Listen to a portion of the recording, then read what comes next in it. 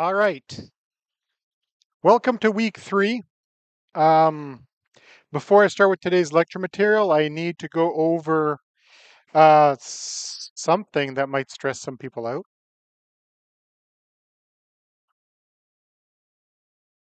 Assignment 1, not lab 1, lab 2. This is an assignment. And um, the grading on it is going to be very clear, so there's no big mysteries there on how it's graded. You will form groups of 2 or 3. They have to be in your lab section. So you can't, I can't have a student from Wander's group, a student from Alem's, and a student from mine in a group. That's not going to work. I'll explain to you why in a minute. However, you are to try to find group members in your lab section. So assignment 1 will cover pretty much everything from this week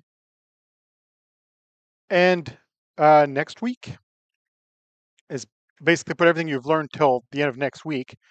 Um, it is due the Sunday before the summer break. So it'll be due. Oh, actually, hang on. It should be right on the assignment when it's actually due. June 18th, end of day.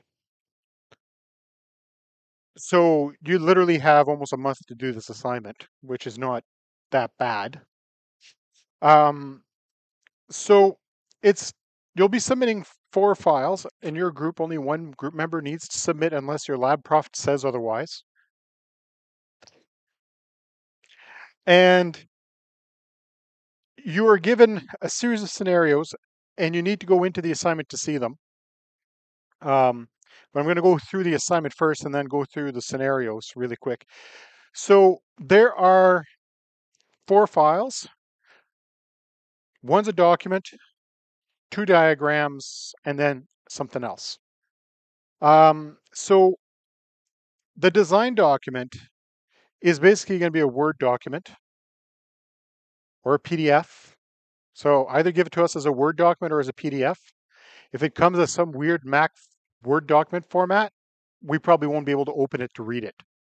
So stick to something that works pretty much everywhere. You're going to have a little section at the top that says who the group members are, the scenario. You're going to list the entities and the short description of what they represent. This should sound familiar, kind of like Lab 2. You're also going to talk about business rules, and we'll be talking about business rules soon. And you're going to provide enough. You don't need to give every single thing you can think of, but giving me 1 or 2 does not count either.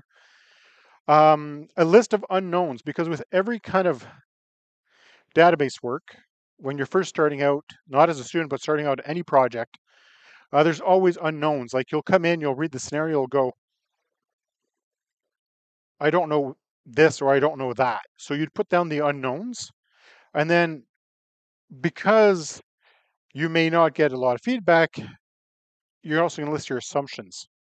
So you're going to list your unknowns. Then you're going to list the assumptions on how you're going to deal with the unknowns. Like you could say, if I was going to work with a group of, like a list of students, I'd go, this is a list of students. An unknown is, I don't know if they can have more than 1 address. We'll assume they can only ever have 1 address. So the point of the unknowns and the assumptions is basically to cover your back end for the rest of the assignment. So if you decide to do something a little out of the ordinary, a little weird with your database design, but you made appropriate assumptions and appropriate unknowns, it gives us the wiggle room to still give you your points, right? So if you say, oh, well, we assume that students can have 2 addresses, therefore you designed for 2 addresses, even though really you only need the 1, that would be, an example of an assumption, and you covered it. And I am not going to go point by point breakdown because I'll be here for the entire class just talking about the assignment. But you can see literally how the points are broken down per piece. Then you'll be giving a conceptual diagram, which is literally what today's lecture is about. So we'll be covering that. And it's also what Lab 3 is about. Uh, so you are, based on what you came up in the design diagram, you will create a conceptual diagram, and it has to be in a one of the two conceptual diagram formats. I personally prefer the old style, which I'll be talking about today. Um, but this, you're going to identify, you put in all the identified entities. You should have at least its candidate key identified. Relationships are defined by the business rules. There's going to be a label on the diagram. You're going to slap the name of the group members on the diagram. Literally, I'm giving you 2 points in that section just because you put your name on it. Because I've had work submitted with no names on it. So I'd rather give people points for, successfully writing their names down. Then you're going to give me a physical diagram. And that's what you're going to be learning, over the next couple of weeks. And you're going to basically convert the conceptual diagram into a physical diagram. You're assigning it the proper data types. You're going to make sure it's properly normalized, which is the lecture in like 2 weeks. Defines the relationships properly. All the primary keys are created, et cetera, et cetera. And you'll see all the requirements. They're very clear. And then you'll have the breakdown. And once again, you get 2 points putting your name on it. So you get 2 points for your introduction in the first document, get 2 points on the second thing. You get 6 points just for putting your name down out of 67 points. So literally 10% of the points, almost 10% of the points is just you putting your name down on the files. And you even get a point for giving us the right format. Because again, I've had people submit Mac documents to me, which go to my Windows laptop, and it goes, no. Well, that's an easy grade.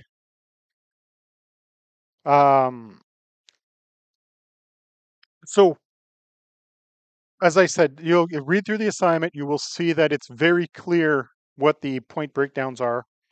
Now, when you go into the assignment itself, you'll see that it's all there, but there'll be 3 scenarios in here, and your group picks one. And I will go over the scenarios really, really quick so that you have an idea. So, scenario 1 is the clearest of the 3. It also means there's the least room for creativity. Again, database design is a creative process. There's no one way to do any given thing. However, in document 1, it's very cut and dry. The information is very clear, very straightforward. It literally gives it to you in point form. It gives you sample outputs to base your data on, your data structures on, et cetera, et cetera. It is very clear. There's already pre-built business rules practically in it. Scenario 2, so this was my favorite pizza shop. They're not around anymore. They sold out last year, and the pizza went to crap. Um, I feel a little sad because it was like the best pizza on the West End. Um, Now, if anybody here's ever worked in a pizza shop, you will know that a pizza shop is like no other food industry out there. And people go, well, it's pizza. Yeah, you can go to McDonald's and get, extra pickles put on your burger. It's McDonald's gotten to the point where it's kind of flexible in how that handles. But until, about 5 years ago is when they started allowing that in Canada, where you could really customize your burger. The only place you saw stuff like this was in a pizza shop, where you can order a pizza and you have pick of sauce, pick of cheese, pick of toppings, size, extra cheese, thin crust, all this complications. The pizza shop is, and I like using this phrase, it's the trap. It is the easiest. A lot of people go, I understand about ordering food. I eat out all the time. Yeah, you probably don't understand how complicated it is in the back end. It's not like you're going down to your favorite shawarma shop and ordering a shawarma. You know, it's not that fancy. Um, so it is the one you get to be the most creative with of all of them. So what you are given, instead of a nice set of rules, you are given a menu that shows you what kind of stuff they sell and a receipt. And yes, I actually did at that point order pizza just so I could have a receipt for you guys. So this was a few years ago, as you can see the date on there. It's 2019. But yes, I actually did order pizza, so I had a proper receipt for this assignment. Ordered a couple of pizzas. Um, oh yeah, but just saying. So you have a receipt that shows you the kind of the money thing they worry about, what they seem to collect, and how it gets collected. And so in this one here, essentially, you're going to design how their menus contained in the database and how you take the menu items and convert them into a series of orders for a customer. That's basically what your goal is. Um, and the third one is an old scenario that I was thrown at me when I was in school. It's been readjusted a little bit since because it was actually an American scenario. So it was Dead President High School, not Dead Prime Minister High School. So it's been Canadianized a little. Um, and essentially, what's happening here is there was a meeting that gave you an outline of what the data is. You have to take into account in this one that there may be data that overlaps because all the different stakeholders have a slightly different view of the data. Like the receptionist that does attendance might, or the teacher does attendance, the principal or the club leaders may see the data slightly differently. Therefore, um, you want to make sure when you read this that you understand the different ways or the different perspectives a person may have. So, like I said, the first one is the most clear cut, least flexible. Second one is the most flexible, but it's also the most complicated. The third one is somewhere between the two. So there's a fair amount of flexibility available to you. In other words, flexibility equals creativity, but they give you a bit more information. You just have to make sure you understand what some of these things are. And of course, if you have questions, that's when you ask them in lab. Ask your lab prof for clarifications on what some of this stuff is, et cetera, et cetera. But yeah, so that'll be that. You will. The other reason why it's due that date, and I have to double check, make sure I don't have my dates wrong. I think I got the date right. Is during your lab period, the week after it's due. You will sit down with your lab prof and have a 2-minute conversation about your assignment. It is us verifying you did the work yourself. And yes, we were doing this before ChatGPT because people were still submitting work to the assignments to, I don't know, Chegg. There's a popular one that I've seen, although Chegg stocks went thanks to ChatGPT, so that's good. We had found one of our assignments in Chegg where somebody submitted an assignment and paid for someone else to do the work for them. And then we had them sit down in the lab and they had no idea what any of the things in the documents said. We're just going to sit down with you to discuss your assignment and what your design choices were, just to make sure that you actually did the work yourself. That's what it is. We are not grading you on your presentation skills. So if you come and you're the most awkward person on earth, that's okay. Just don't pass out. All we're doing is verifying that you did the work yourself. That's all. Not anything more, nothing less. It is what it is. Okay. So like I said, if you need clarification, reach out to me. Alem's been through this set of assignments twice before. I think this might be Wander's first kick at the can, so I'm sure he'll be asking me questions if he's not sure about how things are supposed to be handled. But overall, it's not a hard assignment. It's just a time-consuming assignment because you've never done this before. Therefore, it's going to take you a little longer than it would take someone who's done it for a few years, or someone like me who's been doing it for 26 years. Students ask me, how long would you take you to do this assignment? 20 minutes? 25 minutes? Maybe. But by the same token, I've been doing this for how long? So usually we figure out how much time it's going to take is I take how long I think it's going to take, and double it and add 50%. And I figured that might be about right for students. So if I take my half hour and I double it, that's an hour, 2 hours, 4 hours. So we're going to say, 4 to 6 hours sounds about right of work for this as a group. If it takes you longer, it takes you longer. If you're fast, you're fast. Don't say, oh man, I hit 6 hours and I'm not done yet. Maybe your group sucks. I don't know. Just saying. And the other thing is, I'm not a fan of group politics. So by that, it means if you have a team member that suddenly goes missing in action, let us know early.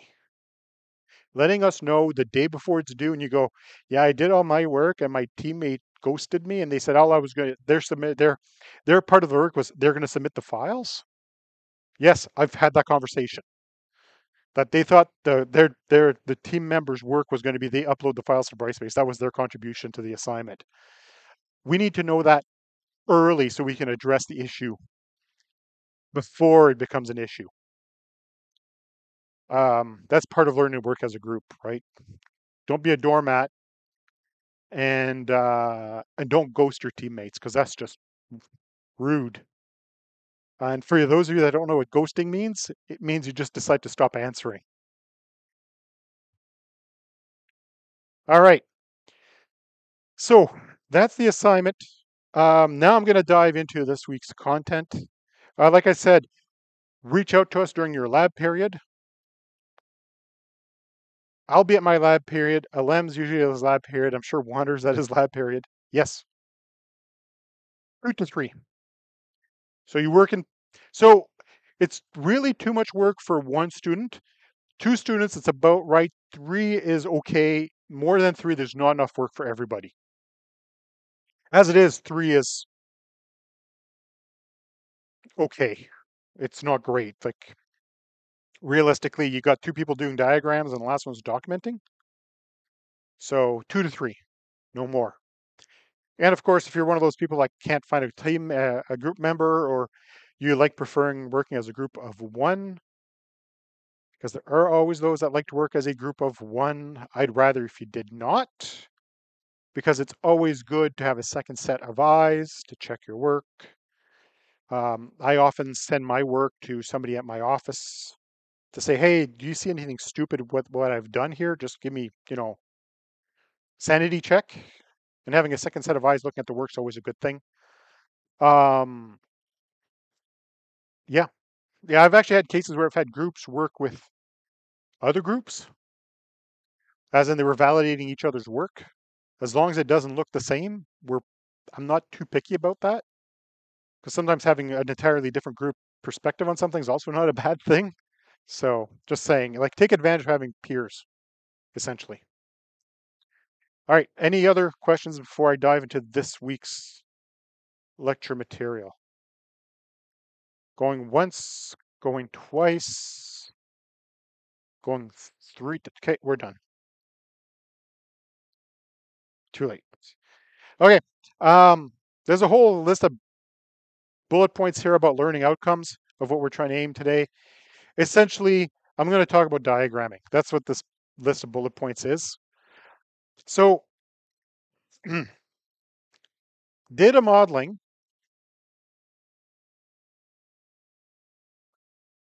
All right, let's try that again.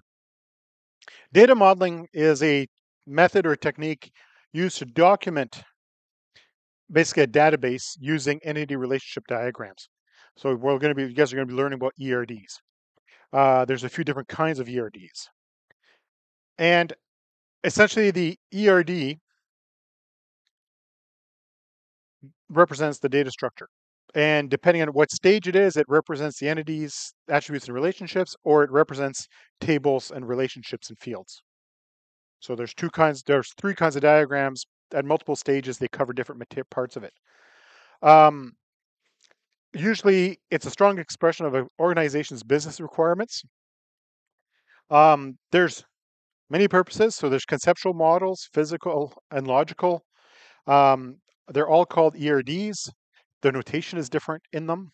They serve slightly different purposes, but they're all called ERD. It's just a different level of ERD. And it's often used as a guideline, as in you diagram it, therefore you follow the diagram when you're implementing things. And sometimes the diagram lets you see things that you might not have seen otherwise. So a data model is a blueprint, essentially. So you're going to have a diagram. The diagram sets down the rules of how the database is going to be built. Um, have they started talking to you guys about UML diagrams yet for Java? No. Okay. Okay. So you'll learn about UML diagrams soon enough, guys. Uh, However, a data model is more generalized and abstract than a database design. A database design is literally the blueprint of the structure of the database. You can think of it this way. The conceptual diagram is like you're sketching or you're getting a house built. You decide you're going to get a house built. And I don't know if anybody in here has ever been part of the process of getting a house built. I say that every once in a while I'll get the random student said, yeah, me. And they're usually, in my peer age group. So, but it happens. Or their parents got a house built. And usually when you get a house built, they don't design a blueprint as the first step. They'll sit down and sketch out, with a designer roughly what your house is going to look like. That's a conceptual diagram. It shows you out there's going to be like 3 windows here and 2 windows over there. We don't know exactly where they're going to go, but that's roughly the look we want. And then the database design is literally the blueprint that's given to the architect. The architect designs it, gives it to the engineers, and they build the house. So that's the difference between a conceptual and a physical diagram. So there's 3 design stages. So there's conceptual, which I just described a little bit. It basically sketches out in broad strokes the concepts of the database. It basically shows the entities, their relationships, and their attributes. You have a logical design, which is the in-between step between conceptual and physical. A logical design is database agnostic. And that means that it will apply regardless of what backend you're putting on there. Is it going to be MySQL, Oracle, Microsoft SQL Server? Logical makes no difference. It doesn't care. So it's at the point where it's, pretty much set, but it's not nailed down tight. Then you get the physical design, which is specific to the platform you're implementing on. So in the assignment, you're going to give us a conceptual diagram and a physical diagram. There's not a lot of difference between a logical and a physical diagram.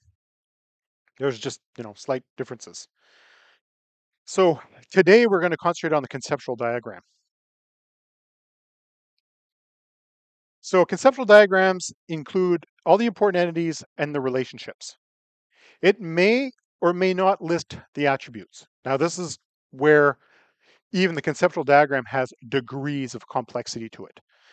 If it's what's known as a regular conceptual diagram, there are no attributes. All you have is the entities and their relationships between them. So you have teacher, student, and a relationship. That's all that's on there. There's no attribute describing anything. It's just really high level. If you have something called the extended conceptual diagram, you'll have the attributes. You may have candidate keys or potential identifiers listed, but there will be no primary keys yet. But you will have the attributes and whatnot listed on the diagram. This style of diagram has been around for a very long time. If I remember right, the person's last name who created these was Chen. He was a data scientist working at IBM, and he came up with this in the early 70s. And the style has not changed since. He came up with every symbol you needed in the 70s, and it's been the same ever since. It just goes to show how database design really has not changed because data doesn't change. It's different data, but really data is data. It's been the same forever. So a logical diagram includes all the entities and the relationships among them. All the attributes are now specified. The primary keys exist. The foreign keys are also specified. If there's normalization that needs to happen, it happens at this stage.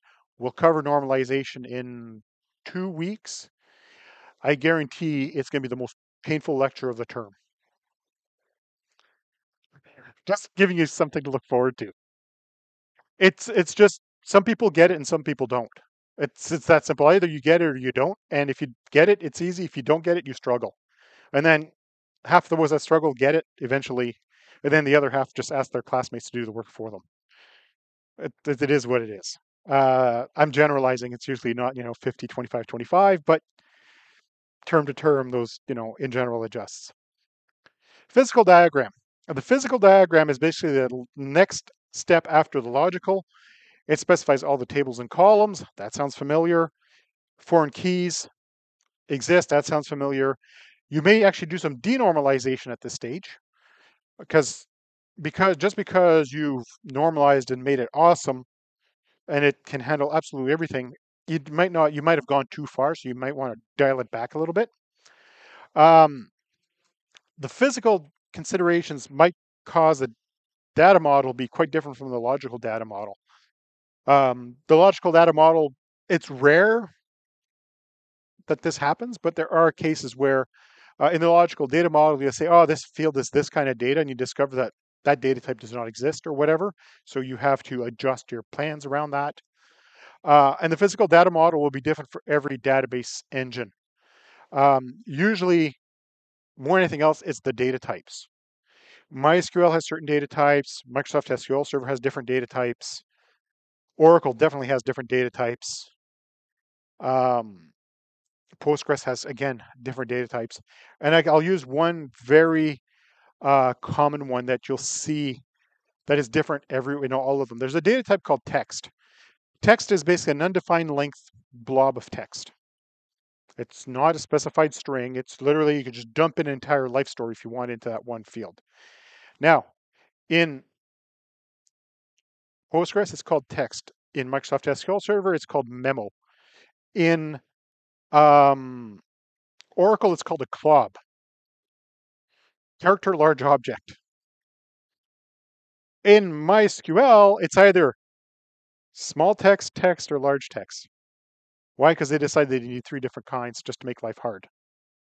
Other database servers will use one of these other types. So the physical diagram will be different depending on what your target is. Just like you have a perfectly good blueprint for a house, and the building standards in Ottawa are different than the building standards in Austin, Texas. You might have the same layout, but the rules of how the house gets built is different depending on where you're at. Different insulation, different stud depths, that kind of stuff. All right. So the ER model is a set of concepts and symbols that are used to create conceptual schemas. And the original model is by Peter Chen. Man, I'm glad I remembered his last name right. Um, he came up with it in 1976. The original draft was in like 1974, so early 70s. And he had a version before that. The ER model and later extensions were made to the Chen model, so they created subtypes and all kinds of stuff. It's referred to as the extended ER model.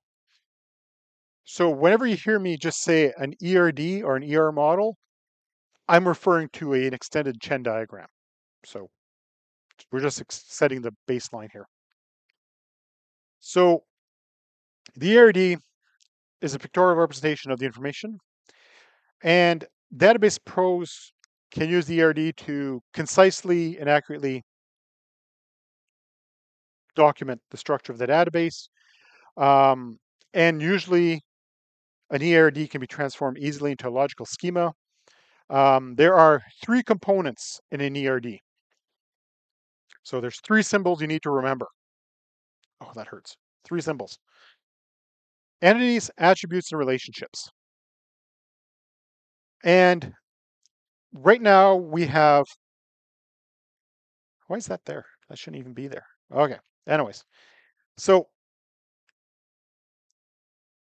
when we talk about, I'm going to use this slide for some of this. This slide shows two things. It shows entities and relationships. So the relationship is this line with the diamond. The entities is a square. Attributes are usually in an ellipse. I'm pretty sure we got a sample later of that in the slides.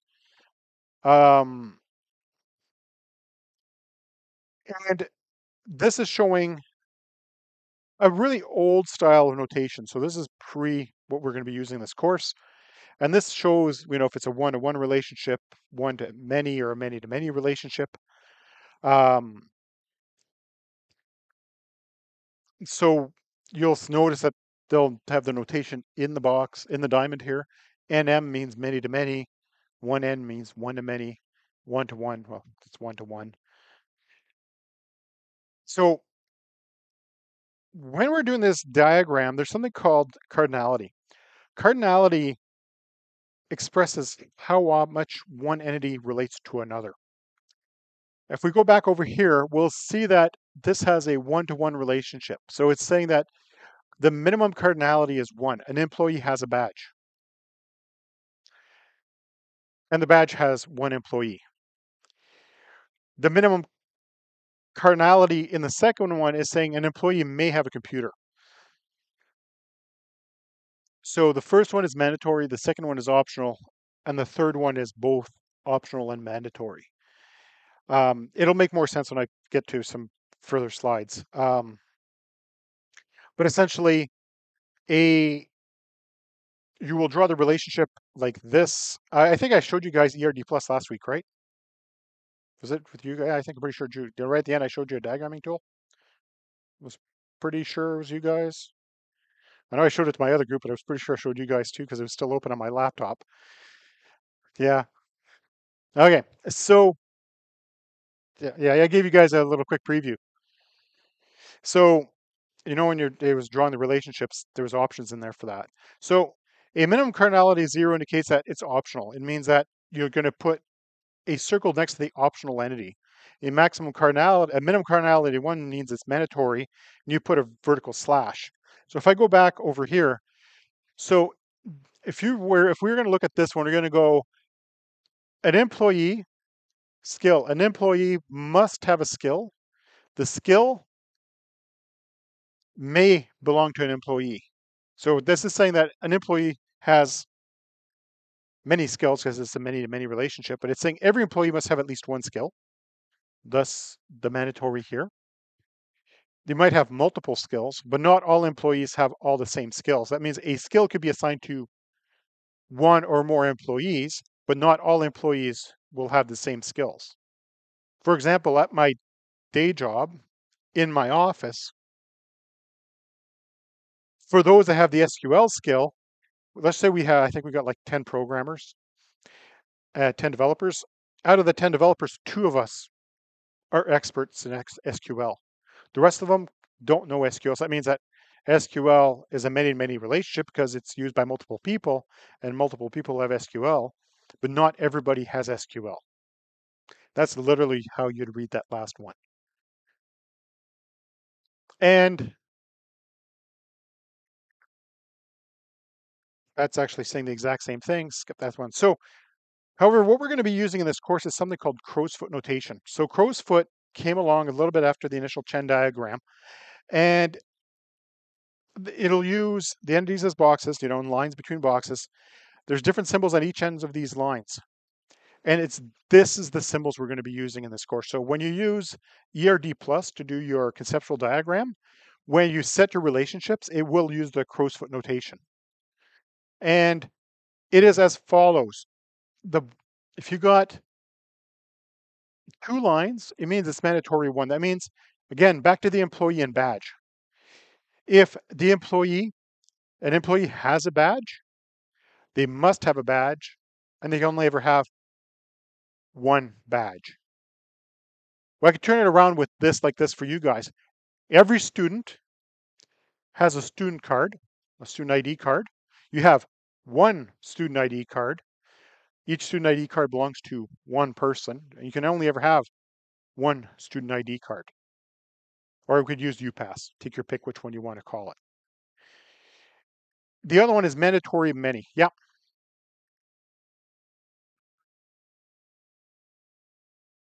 Well, yeah, in theory, yes. Like for example, here at the school, I get a badge, right? It looks actually an awful lot like the student's photo ID. I get a badge. I get one badge. and only one badge.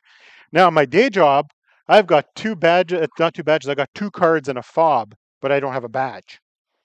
But there's a card for the parking garage, a card for the front door, and then a fob to get into the actual office space. Depending on your company, yes, it's going to be slightly different.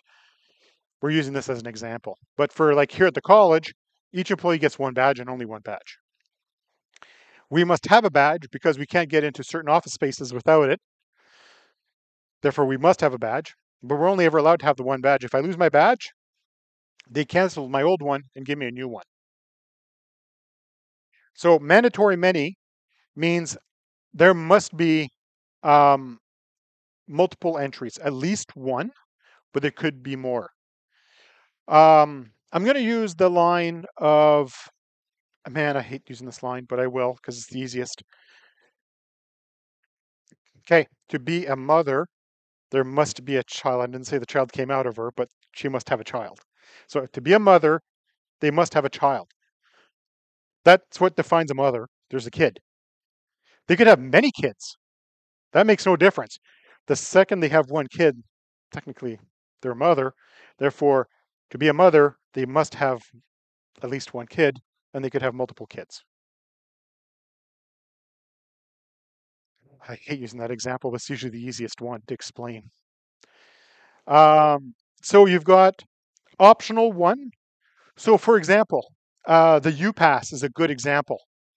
Because if you live outside the city where there's no bus service, you can choose to not get a UPass. You can get your UPass refunded. So then you just have a normal student ID and you don't have the special UPass version of it. So the UPass it's optional that you have a UPass, but you're only ever allowed to have one UPass. You lose your UPass, you have to go get a new UPass. They cancel the old one, you get a new one. So it's optional one. An optional many is the same idea where when they assign me to a course, I'm assigned to a course, but I don't have any students yet because they haven't loaded the students in my course shell.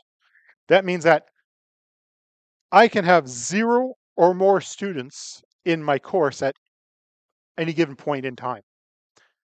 So that's optional many. In other words, I can be given a course and not have any students yet, but theoretically I can have many students. So that's the 4 pieces of notation here. So in the original diagram, you would have had a department and employees. So each employee can belong to one department. They may not belong to any departments, but they might belong to multiple departments. So you could have someone that doesn't belong to any departments, or they could be in multiple departments or just the one. If we were going to do it with the crow's foot notation, we would go, each department has at least one employee, potentially many. Each employee might belong to department and only one department. So that's how you'd read that diagram.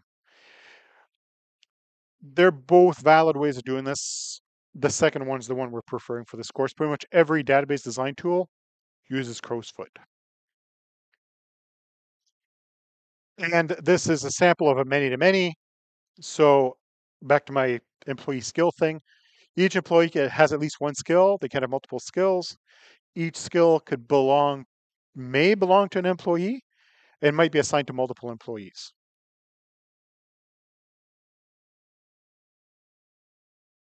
So this leads us to strong and weak entities. And before the end of today, because I think I'll have time today, is I'll go show you guys a sample of a proper conceptual diagram so you understand how to read it. So a strong entity is an entity that can exist on its own. An example would be a person, an automobile, or a building. A weak entity is an entity whose existence depends on the presence of another entity. An example is an apartment. An apartment cannot exist without a building. Now, I just want to make sure. Yeah, okay. So I have a much better example for you guys. I'm assuming there's people in here with student loans. It's probably a pretty safe bet. Now, a loan is a strong entity. A loan exists on its own. A payment against the loan is a weak entity. You cannot make a payment without a loan to pay. Can you imagine you walk into the local BMO and you go, take my money, I'm paying a loan. They go, what loan? I don't have a loan, just take my money. It makes no sense, right? It will not work because the payment cannot be applied to something that does not exist. Therefore, a payment is a weak entity. The loan is a strong entity. That usually tends to be a slightly better example for people than the apartment thing. Okay, so a weak entity is also known as an ID-dependent entity. It's an entity whose identifier includes the identifier of another entity. So an ID-dependent entity is logical extension of the parent. So for example, a building is the strong entity. The apartment will be ID dependent on the building. So you could think about it like this. 1371 Carling Avenue is an apartment building. It's known as the Phoenix Apartments. I used to live there. That's why I know the address. 1371, whatever. However, the apartment, say 807, apartment 7, 8th floor. You could go to someone and say, I live in apartment 807. It'll mean absolutely nothing to them. But you go, I live in apartment 807 at 1371 Carling. Now you're qualifying the apartment by the address of the building plus the unit number. Then it's identifiable. You got a painting and a print. Now, some of you may not know this, but you can buy prints of famous paintings and they're numbered. And usually you can't have the print unless the painting exists, because at that point, is it really a print? Um, the minimum cardinality from the ID dependent entity to the parent is always 1. For example, apartment 807 can only ever exist on this specific apartment can only ever exist at 1371 Carling. You can't that it is it's always it's a one-way relationship. That apartment can only belong to one building. The building can have many apartments, but each apartment can only ever belong to one building. And then you've got two other notations. So you got identifying relationships and non-identifying relationships. And essentially, if it's an ID-dependent entity, like the apartment, then it's an identifying relationship because the child table is part of the parent. And a dashed line is for non-identifying relationships. I actually have examples in the slides for these. So, all right. Here's our ID-dependent entities. We've got 3 here. So we got the building and the apartment. You got, in this case, they're using the building name as the key. And the building has street, city, state and province, zip and postal code. And it has apartments. And the apartment's identified by the building name and the apartment number. So you'll notice that the primary key or the identifier for the building is also carried down into the apartment. That way we know which apartment we're talking about, because I'm sure there's a lot of 807 apartments in Ottawa. There's a lot of buildings more than, 8-story. They have at least 8 stories. A lot of them have, probably more than 7 units per floor. So 807 is not really a strange apartment number. But then if you just say, I live in apartment 807, you have no idea what building you're talking about. Therefore, you still need to know what building it is. Therefore, in this case, it carries the name of the building down into the apartment. And the combination of the building name plus the apartment is how you identify the apartment itself. And this is an ID dependent, and means that the apartment a record for the apartment cannot be created unless you also have the building name in it. The painting, same thing. You got the name of the painting, and then you got a copy number. And with a patient, you got the patient's name, and the patient name gets carried into whatever exam with an exam date. Really, it should be an exam date and time, but we'll just go with the exam date. And essentially, in this case, the exam is ID dependent because it needs the patient's name, because you can't create the record without a patient to tie it to. And we have another 2 styles. So we have the auto model, and we're handling it two different ways. So you got to manufacture in a model, so a Ford Focus. And there's a description, number of passengers, that kind of thing. And then you actually, that's the model of the car. And then you actually got the actual vehicle. So you'll have the manufacturer number, the model, and the manufacturing sequence number. Now, years and years and years ago, this was literally how you identified a car. Um, before VIN numbers showed up to the party, which is what the second example is, you'd know it was a Ford Model T and it was sequence 55. In other words, it was the 55th Ford Model T they built. And to identify the vehicle, you needed to know it was a Ford Model T, then 55, and that would tell you exactly which car you had. Now, there's another way of handling this, which is the non-identifying one. So the auto model stays the same, manufacturer and model, but the vehicle is a child of the auto model, but it's not identifying. In other words, the primary key from auto model is not carried down. You'll notice they have something in here called VIN instead. So vehicle identification number. The VIN is basically a magic serial number that every car has now. Most parts of the world. Europe has them. It's interesting because they don't track it as tightly as they do in North America. North America, you can by the VIN you can know what plant your car was built in. By decoding the VIN, you can tell that this Ford was built in Oshawa, Plant 3. It's all in that VIN, which is also how people's Lexuses are getting stolen, by the way, and all the Hondas. The ones that have you've probably heard about all these Hondas and Lexuses getting stolen, the ones with the fobs, no real keys.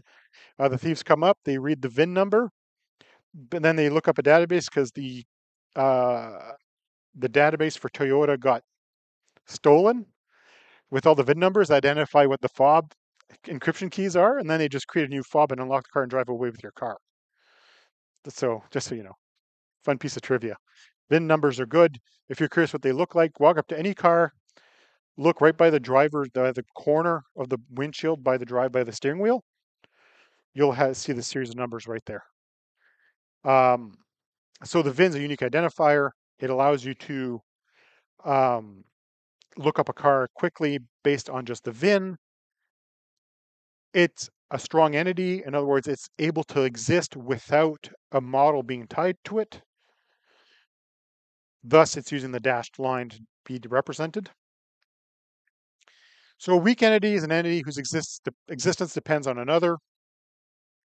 An ID-dependent entity is one that includes the primary key of its parent.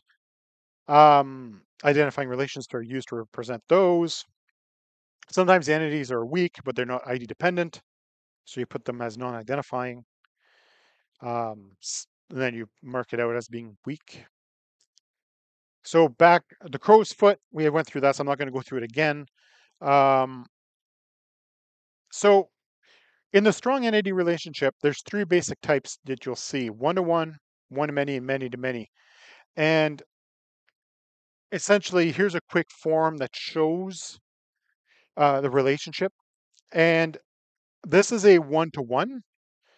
There's another one that's you guys should be able to relate to. How many of you guys have lockers? Anybody in here have a locker at the school? Really?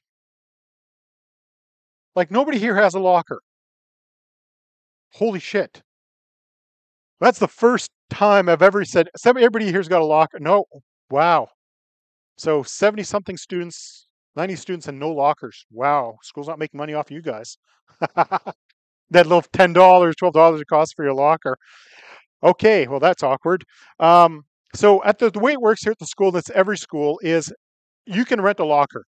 It's cheap. You're allowed to rent one locker and only one locker at a time. If you want to change your locker, you have to give up your old locker and rent a new locker in a different location. So that means that a locker can be owned by one student. One student can own one locker.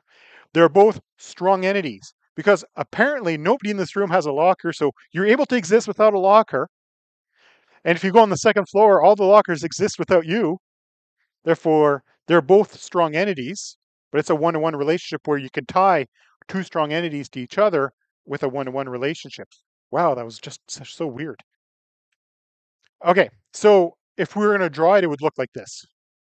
Optional both sides, because obviously a locker is optional to you guys. Um, Trust me, when the winter term comes around, you're going to want a locker. Put your winter jacket and your boots in there. Um, so optional locker exists to you. You exist optionally to the locker. You're only ever allowed to have one both ways. A one to many would be a club uniform. I'll just go to this because I like the diagram better like this. So anybody here ever participate in a club, sports club at school where you were assigned a uniform? Some, okay, at least one, thank God. Two, whew, thank you for saving me this time. So for example, a lot of times it's sports clubs, hockey, baseball, volleyball, whatever, and you are assigned a uniform at the start of the year.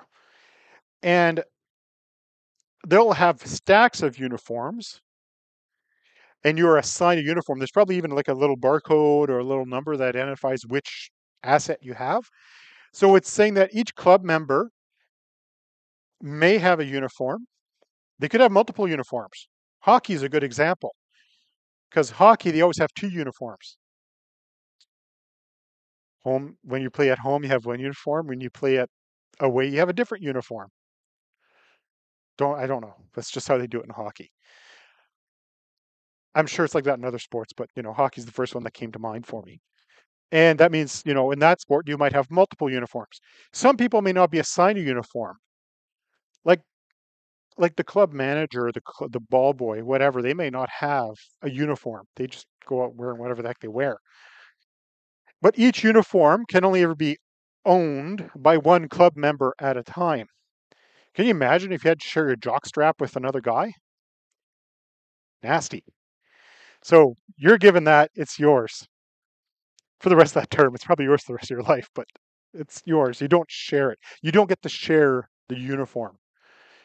So each uniform belongs to one person. It might not even be assigned to anyone. Maybe there's nobody wearing that size. So that particular size uniform is just going to sit there on a shelf collecting dust. So it's not assigned to anybody.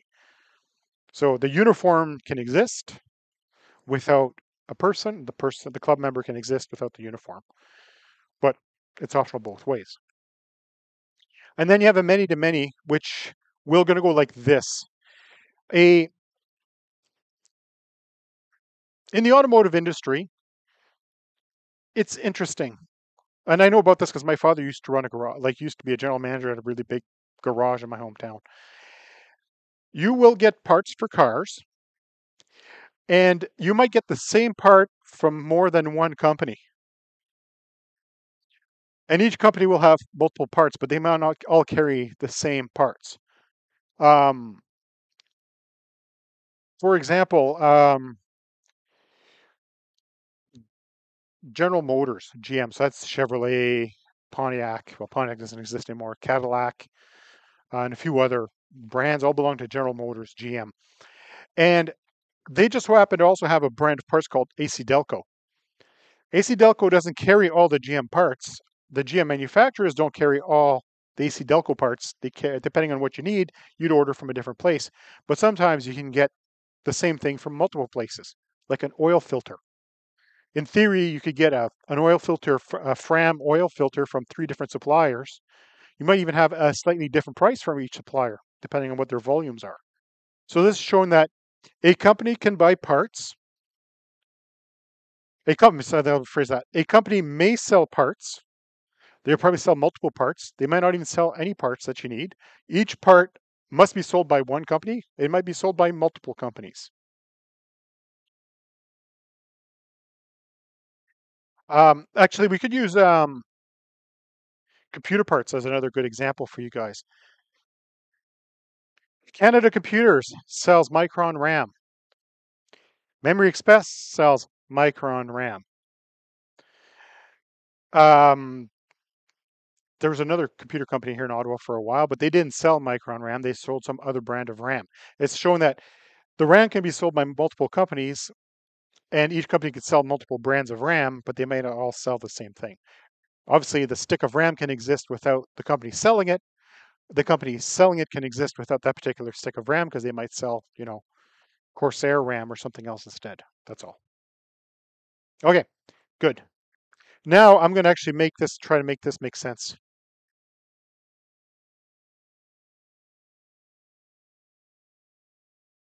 Oh yeah, I got lots of time.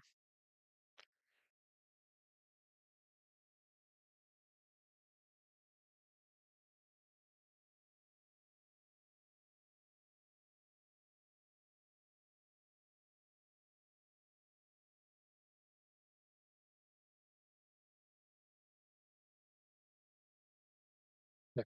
I got myself a blank diagram. And I am going to talk about a pet adoption agency because that's always one that most people understand. Most people understand pets usually.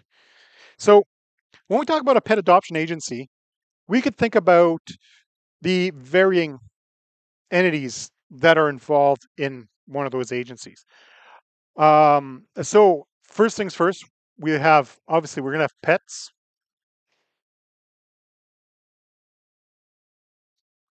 That's a pretty good starting point, right? For adopting pets, probably want to have some pets. What other entities might be involved? So think about, you know, hey, sure, we'll customer, adoptee, adopter, sure, adopter. Uh,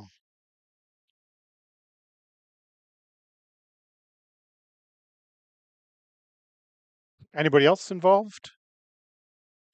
What was that? Well, that's going to be the adopter, the person that collects the pet. Uh, The, the that's okay. Now that's a little tricky. Seller. What do you mean by a seller? Are you talking about PetSmart, the SPCA? Is it Siri?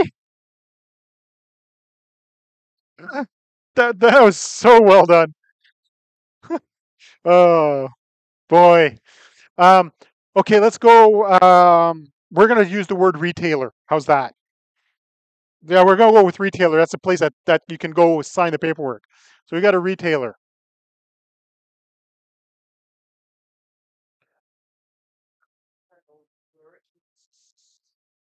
What was that?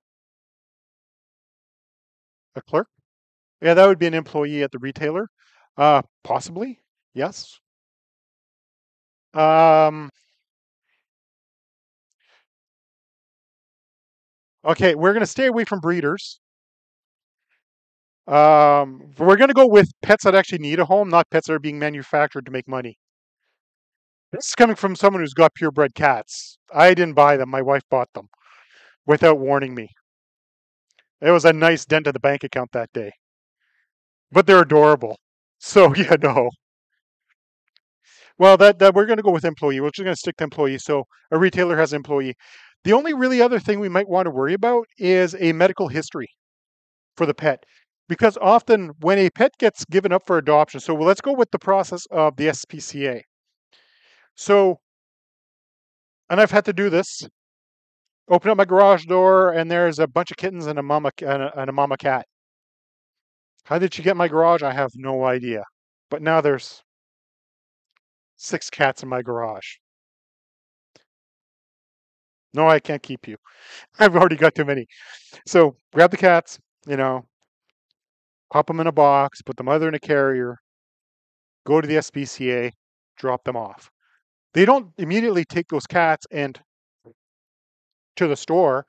They get examined. There's a health check, all that fun stuff. So there's medical records. So I'm going to go put in,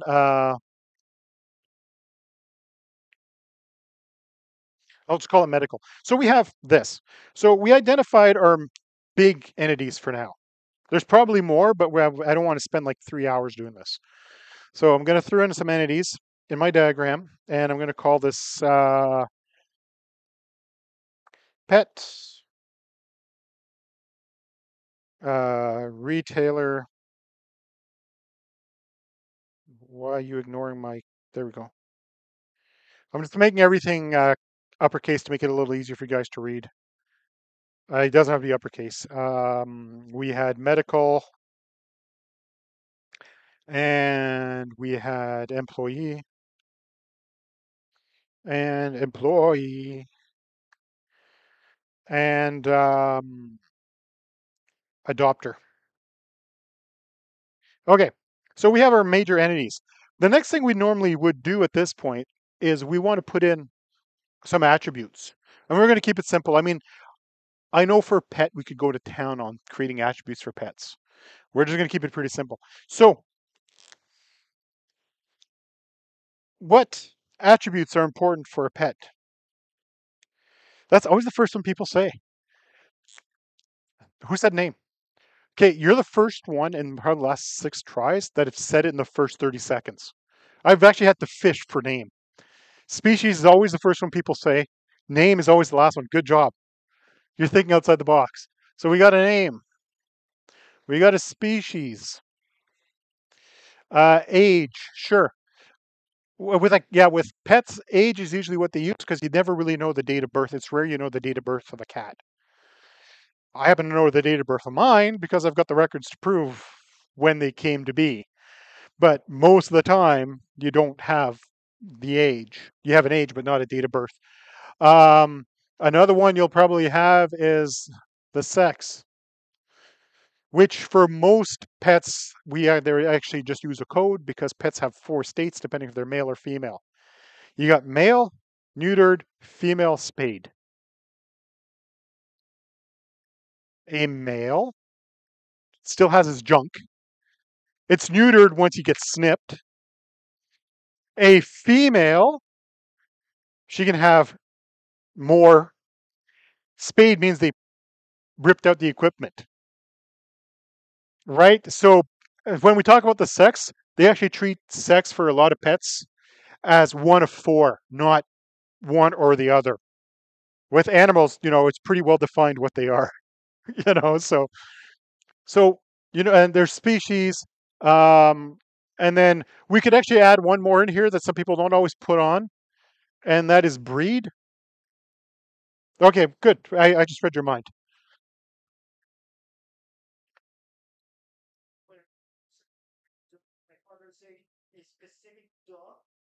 Yeah, a specific breed of dog. Same thing. You got specific breeds of cat. Hey, color. Yes, we'll put in color, and then we're going to call it there because that gives us enough. Okay. The adopter. That's the person buying the pet. What do we usually need to track for that? Name, address, phone, email. That's probably enough. Well, there could be a bit of history depending on how detailed we want to get. We're going to try to keep this a little bit simple so you guys have a functional example. Okay. The retailer. So again, we'll probably have the name of the retailer and the address, phone. Now you got the employee. Again, you'll have an employee number and a name, and that's going to be good enough. The only other one we have left is the medical. Now, yeah, employee number. Hang on, let me redo that. My handwriting is bad at the best of times. And under medical, we have what are the things we worry about a medical file? Now, most of us have been to a doctor or to a dentist. So you're targeting an an instance, not its attributes. Vaccination status again is could be just did they get a vaccine, right? Or what vaccine did they get? Now, so you guys are on to something. Specifically, you might be aiming for the type of entry.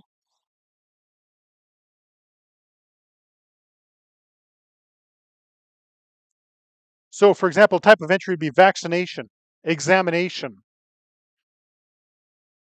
something else, right? What else is important about the medical?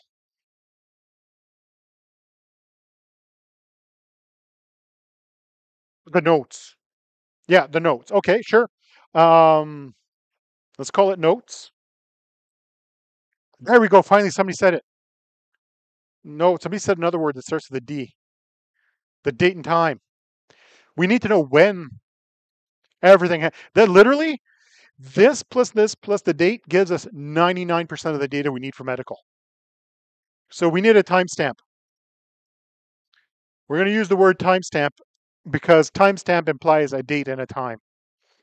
The genetic status, that could be in the notes. The what kind of vaccine they got, that could be in the notes.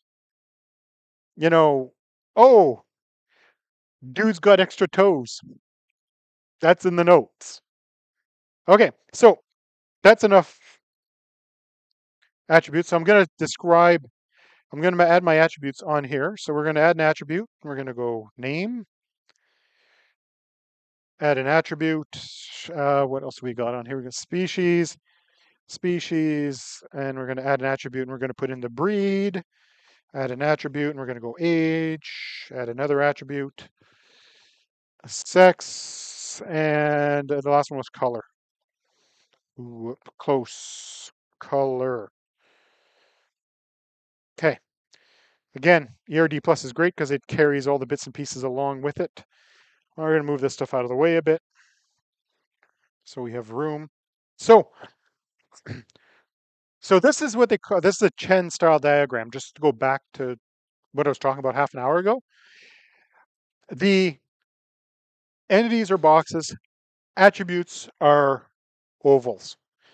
The attributes, when you learn about physical design next week, the attributes is what will become fields in the database or columns. The entity will become tables. All right, so now we are going to go do the medical one next because that's probably the easiest. So we're going to do medical, and I'm going to add an attribute, which is, yeah, okay, so I'm going to call it entry type, keep it short, timestamp, notes. Excellent. So we have this. Now I'm going to create a relationship between these two. And in this tool, again, it's use connect, and you click on the first one, drag to the second one, and it drops in a relationship. And in here, you can write the relationship. You can go 1 to n if you want, right? Or has, take your pick how you want to word it. So now a pet will likely have many medical records. Again, back to the example of me picking up the mama cat and the 5 kittens. It was kind of cool because back then they used to give you a little QR code that you could follow the situation with the pets you dropped off, which was really cool. You could experience their journey through adoption, and it was kind of cute. I'm like, oh, that's kind of good. And they, oh, words, Dan, drawing. So I could see, oh, they had their initial exam. Oh, they've been given a flea bath. They've been given the deworming medication. They've been given their first vaccination. Oh, they got declawed today. Not declawed, but claws trimmed. Don't ever declaw a cat. Trims. Their claws got trimmed today. They were given their second vaccination. Oh, kitten number 1 got adopted. That's where his journey ended for me. But so what we can do is we can say a medical record cannot exist without a pet, and it can only ever belong to one pet. Right? It's just like your medical records or your dental records. You go to the dentist, your visit, that visit is you and only you, and it's not for anybody else. Right? There wasn't 2 of you sitting in that chair that day. And on the other hand, the pet, in theory, could have an optional medical history. In other words, the pet just got dropped off and they haven't been examined yet. Therefore, in theory, the pet can exist without medical history, but odds are they'll have many medical histories. It's a bit like when you first register at a dentist's office. They'll add you to their system, but you haven't been seen by a dentist yet. So there's no history on your record other than you were added into the system. All right, so now we are going to go retailer. We're going to add the attributes, name, address, and phone. I think is what we decided. Yeah, phone.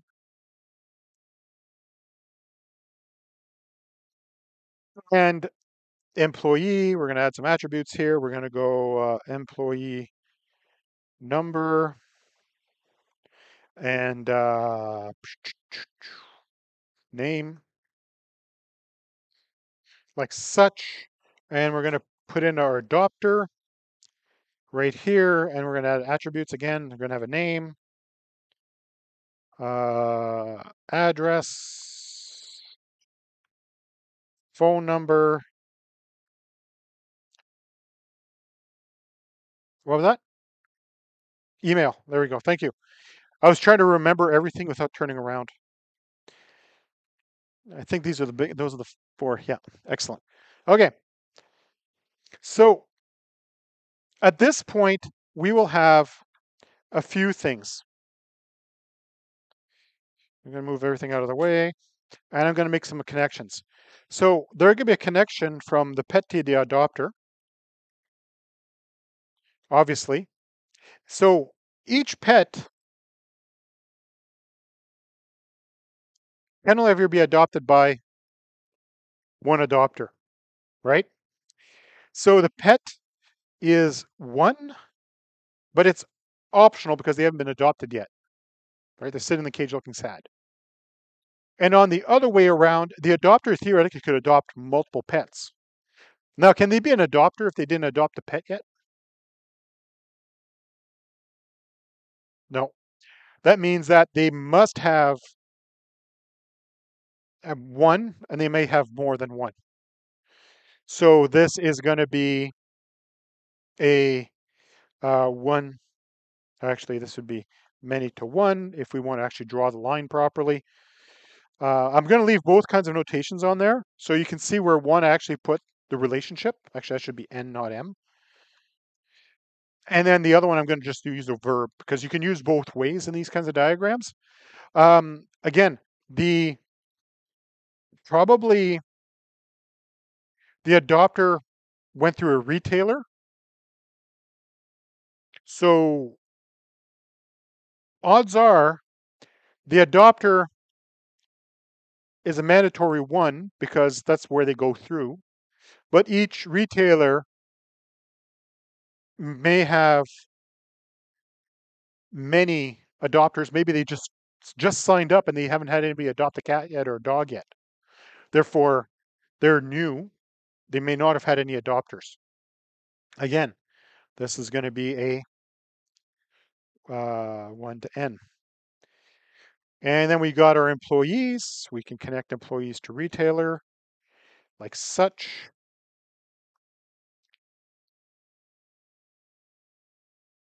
And in here we have each employee works at one retailer. Theoretically, yeah, we can have jobs in multiple places, but you're only an employee at that one retailer, you know. So the employee is only at that one retailer. So that would be mandatory one because you're not an employee if you're not working there, and the retailer is mandatory many because you can't operate.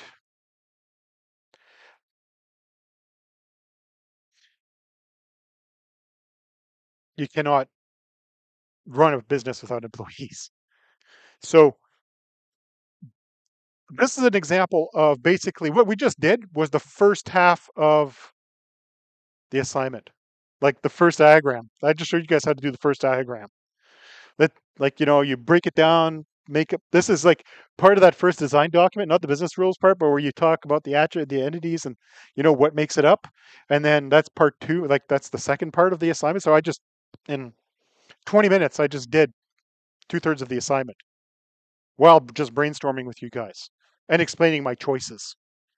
So what I'm going to do is I will actually put this. I'll upload this example and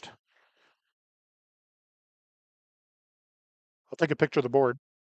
I'll upload that too as part of the announcement.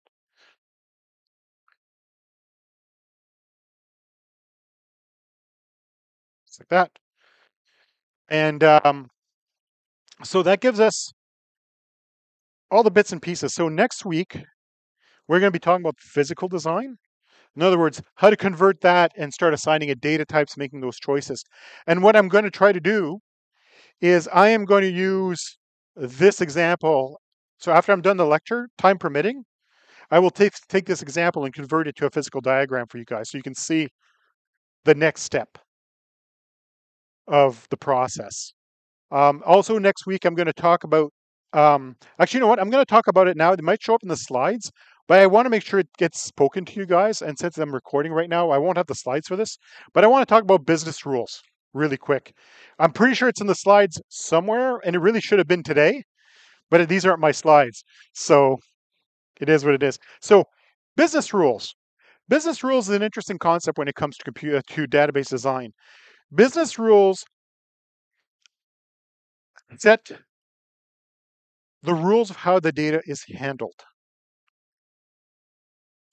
So essentially, when you're doing an initial design, you're going to set up a series of business rules to determine how the data behaves. It has nothing to do with how the rules are enforced. So, for example, um, attendance is taken. That could be a business rule. It's a little vague, but we'll go with that one. It doesn't say how the attendance is taken or who takes it or who it's being taken of. It just says attendance is taken. It's a rule. That means that we need to track attendance. So business rules must be atomic. In other words, each rule must be self-contained. A rule may depend on another rule. In other words, a class must have students, and therefore you can say student attendance is taken. That means those two depend on each other. Um, they must be succinct. A business rule should be a single sentence. It should not go on and on and on for a paragraph. A rule should be clear. A rule should have the same meaning regardless of who reads it. That sounds a little strange when I say it that way, but so if I write down a business rule saying um, a customer will be billed multiple invoices, or I should say a customer may have one or more invoices. Let's go with that. When I read it as a database developer, it tells me that a customer will have multiple invoices. If I give that to a stakeholder, I don't know, one of the managers, and they read it, they have to be able to tell you what that rule means, and what you understand and what they understand for that rule has to be the same. It's a bit like how legal rules work, right? Where you got certain laws, and if both sides don't agree what the law actually means, then it's not really a good law. Um, so business rules should be simple, plain English. Sorry the phrase, but it's plain English. Um, atomic, in other words, it's self-contained, and it should never change meaning. So that's basically the short version of what a business rule is. Like I said, I know there's slides for this later, but since the assignment talks about one of the first things you need to do is business rules, I figured I should at least, give you guys a summary version of what a business rule is, since I still have lots of time in the lecture. So once again, when you go to do the assignment and you're talking about the business rules, you're going to look at the data you're given or the structure, and you're going to say, oh, a company can order parts. It can order multiple parts. A company can order parts from multiple suppliers. That's a business rule saying a company can order parts from multiple suppliers. It's simple. There's no fancy language. Everybody in the room can understand what that means, theoretically. And its meaning doesn't change on context. So those are good business rules. Bad business rules are vague, unclear, too specific, believe it or not, is sometimes a bad thing.